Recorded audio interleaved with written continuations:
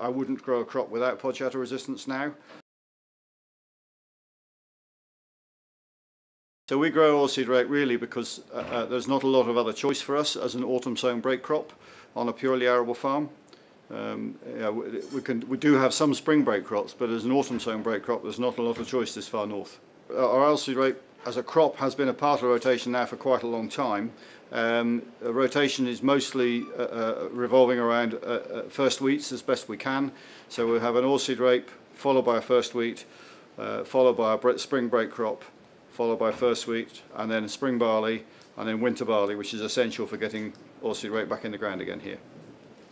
So our rotation is a 6-course rotation. That has changed a bit. We were 5-course and we've put oilseed rape out to 1 in 6 now. That has affected the area a bit, it's come down a bit, but it's been fairly stable now for 5 or 10 years at around about 45 to 50 hectares.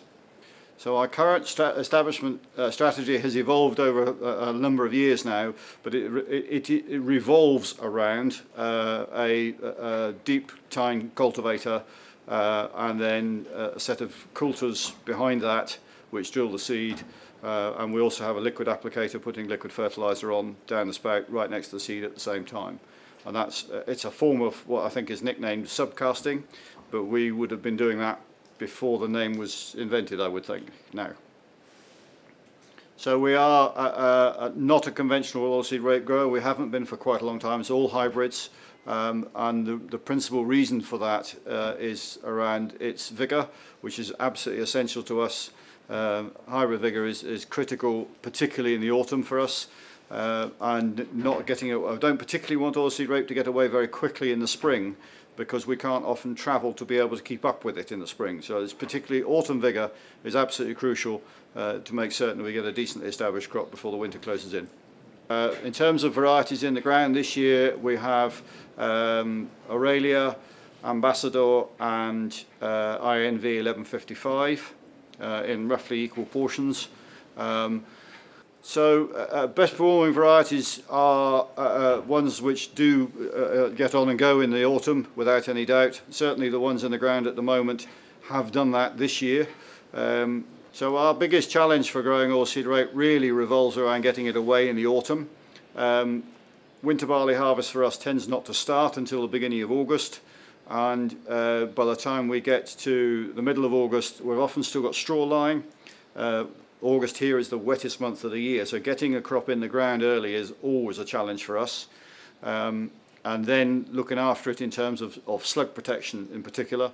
So we're heavy clay soils, we're cold soils. Slugs is one of our biggest enemies. Cabbage stem flea beetle for us has not been the significant problem it has further south anyway. And pigeons we can deal with bird scarers and things mostly. Another reason for growing hybrids is because of pigeon issues during the winter months, and the hybrids will recover from that.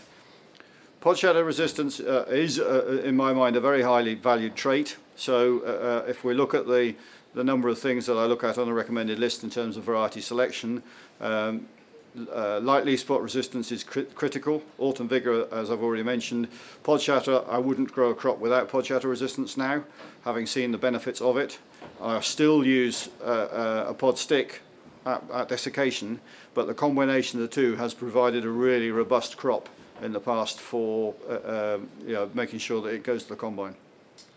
So our spring crop nutrition canopy management revolves around trying to get on the ground early with the crops as best we can, and that's really partly setting it up in the autumn so that you've got a decent crop in the first place, because then you can get forgiven for not being on when we should be. But the spring nitrogen regime is about little and often as best we can. And about not having, I don't want a massive canopy, and I definitely don't want a canopy full of pine trees. I want a canopy full of oak trees.